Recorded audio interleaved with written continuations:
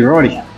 Wow, how are you enjoying your little wine tour so far? Oh, loving it. It's and what are you hanging on to right now, dear? Got a chippy. I got a bottle of wine and a bit on chippy. It's amazing what you find around these little places. I mean, the Clear Valley's got vineyards and wineries just all over the show, and this little gem popped up on Wiki, and I thought, well, hey, we've got Pikes beer, and they do wine. So Jude's been next door, and she's done her wine purchase, so she's happy. Yep. And also, we're eating the beautiful RV'n sandwich, which we haven't had for such a long time. So yeah, there's some little gems. This place here has been around since about, I don't know, the 1880s something. And I said, well, so what, the beer's a new thing? Well, notice that sign behind Judy? That says Pike and House Outback Beer. And it's been around about the same time, so just incredible. So enjoy these little gems. We'll show you a little bit more around Pike. And the reason I came here for Pike is because I'm a fisherman. And I like fishing. Where's the fish? But their beer's good, and Jude's tasted the wine. It's lovely. So cheers. Cheers. To Clear Valley. Yeah. It's good.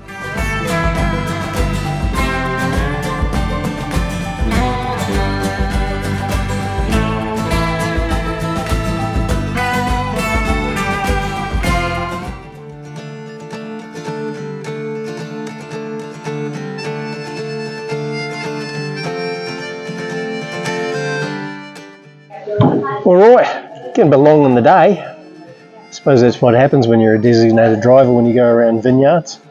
Although I did sample a little paddle there at Pikes, it was quite nice. Jude helped me with the rest of it. The next port of call has been Hill River Clear Valley Estate, I think it is. No, it's a Hill River Clear Estate. Nice little spot to call into.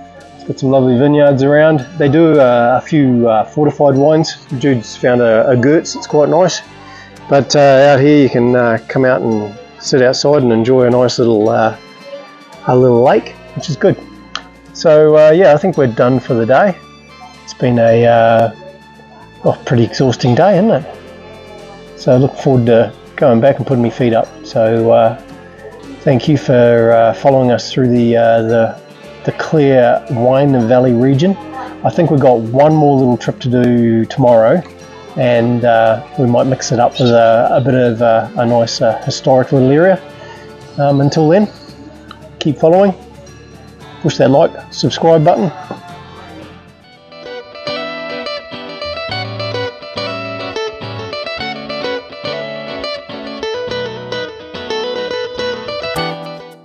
Well, I suppose you couldn't leave the Clear Valley without getting a clear shot of the valley. We're up over this way here somewhere at Farrell Flats, and done our little loop around. We're going to go back there tonight, and then tomorrow I think we're going to go over to the right a little bit more over this way behind me to Mintaro. I think I mentioned a few times about, especially in the church, I think it was, the floor was done with a Mintaro slate.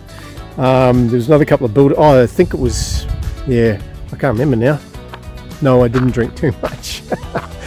But yeah, I'm the designated driver, remember? So, but yeah, lovely green pastures. It's beautiful. Very nice. Been a nice little day today. Quite exhausted, but looking forward to heading back to Farrell Flats and having a nice quiet one over there. Catch you soon.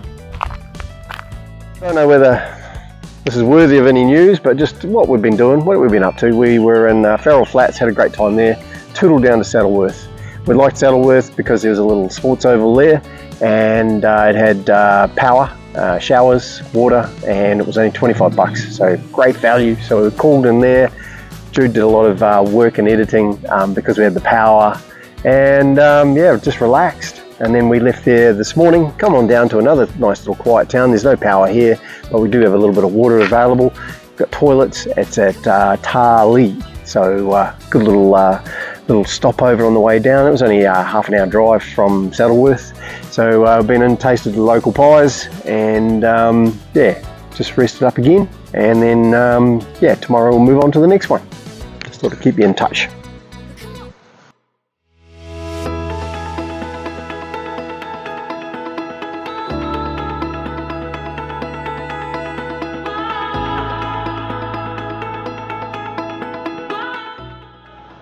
I'm battling out of my depth here, I think.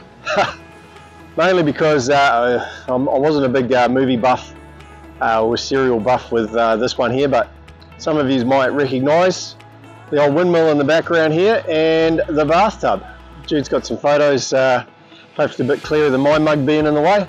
But Mcleod's daughters. I'm in a little town here called Freeling, or Freelings, and yeah, I just noticed on Wikicamps it had quite a few little points of interest that were based around the production of Mcleod's daughters. I don't know whether I'll get to all of them. There's a big amount of roadworks going down here, and I think maybe our garage is down there, and I might miss it. But anyway, yeah, rundown. Mcleod's daughters. It ran for 8 seasons between 2001 and 2009. I think it had 224 episodes. And it was based on, I think, 2 sisters going back to some farm or something over in Drover's Run, I think that was called. So I think it was pretty much all, well, the town was all fictional. But yeah, this was apparently a scene where they had a bathtub and the windmill, and it was meant to be a nice, relaxing sort of part. But what I can't understand is, yeah, well, the town's right there, and it's virtually circumnavigated by this road. So yeah, it's quite funny. Yeah, it wouldn't be exactly the nice sort of outdoor country setting that you would have expected for a bathtub scene.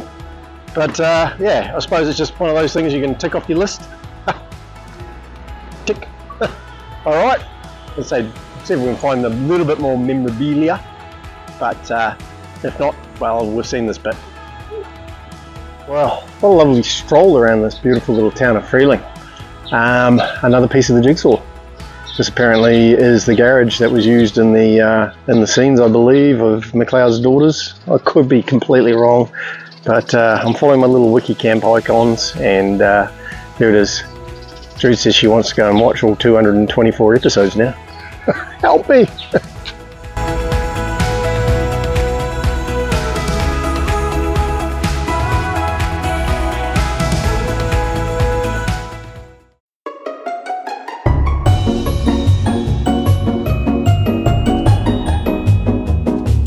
Just a great little showground there, and sports. Very interesting. The north wall where the go again. Had a little trip into Clare. Had another little trip over into the Martindale. Sadly though, he was only in it for about 10 years, I believe. In 1975. No, hang on. Boom. I f***ed it up. Another vineyard. Oh dear. Hang on. I stuffed that one up. Haven't I? Try again. Has crypts. This crypt was built. Well, here we go. Another piece of the jigsaw puzzle.